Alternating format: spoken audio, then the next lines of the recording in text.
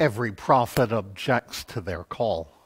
I would even go so far as to say every person, each one of us, objects to our own call.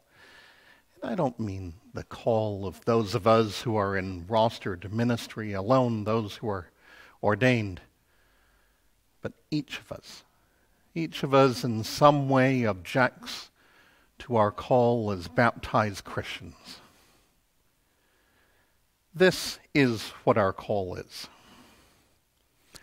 To go therefore and make disciples of all nations, baptizing them in the name of the Father and of the Son and of the Holy Spirit. Here are our objections. All nations? Are you sure?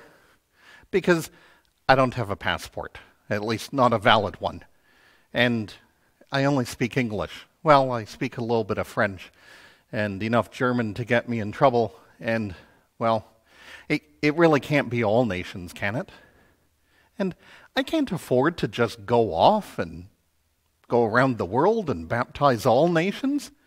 I've got responsibilities, a mortgage to pay. I can't go and do that. Well, even if I tried to do it only in this nation, not sure I've got enough biblical knowledge for that. Or at times I doubt. My faith isn't that strong some days. And I don't know if I believe everything that the church teaches on every matter. Baptize? Me? Well, I can do that here in this space. But that's somebody else's responsibility elsewhere, isn't it? Often when we hear objections to a call by a prophet in a biblical story, though, the objection is based on inadequacy. This about Moses. Moses said to the Lord, "O my Lord, I have never been eloquent, neither in the past nor even now that you have spoken to your servant. But I am slow of speech and slow of tongue." Moses objects to God's call because he doesn't speak well. But that isn't the case with Isaiah. There's no hint of inadequacy here. Isaiah's objection is based solely on guilt.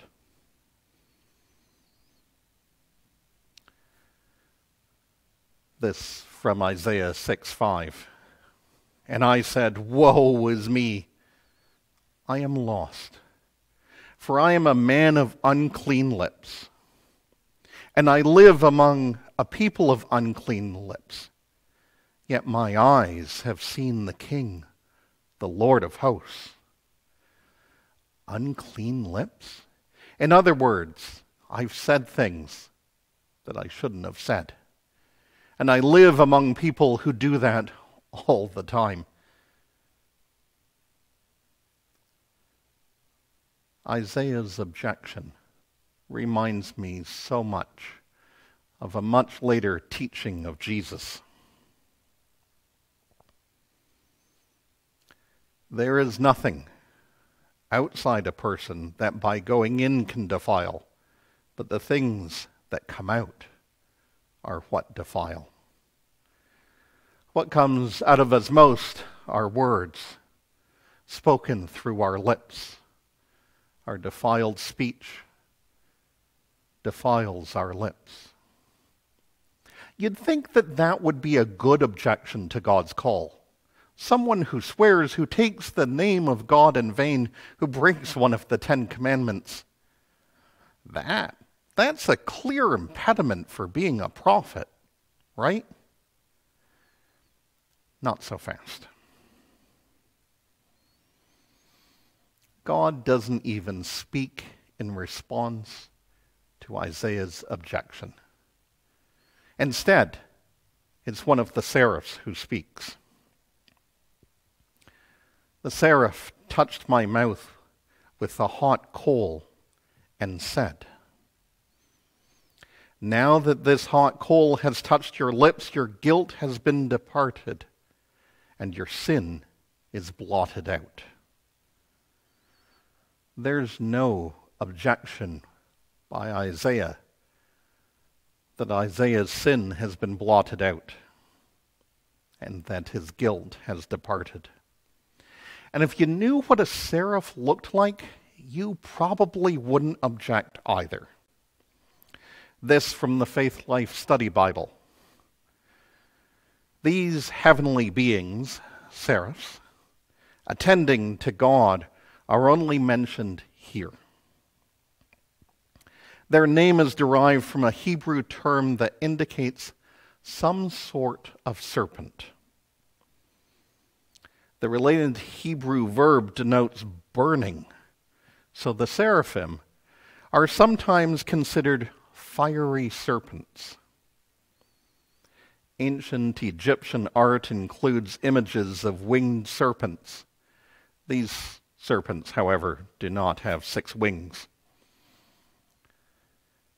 Imagine for a moment that you're greeted by a fiery winged serpent delivering a message from God. Are you really going to object to that? I know I wouldn't. I'd just be happy to be alive after it was over. No wonder. No wonder then that Isaiah agrees to go on and follow God's call.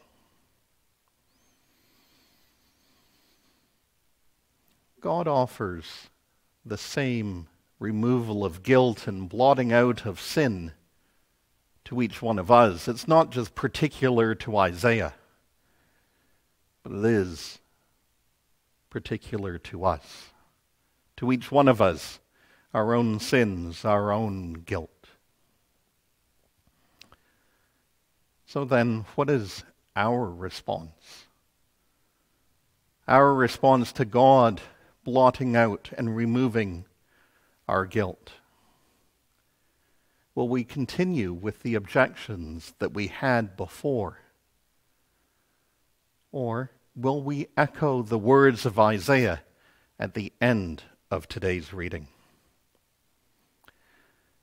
Then I heard the voice of the Lord saying, "Whom shall I send? And who will go for us?" And Isaiah said, "Here I am. Send me." May we each be willing to be sent by God to proclaim the good news to the world. Because God knows the way the world is at the moment, it desperately needs it. May we be the ones to overcome our own objections.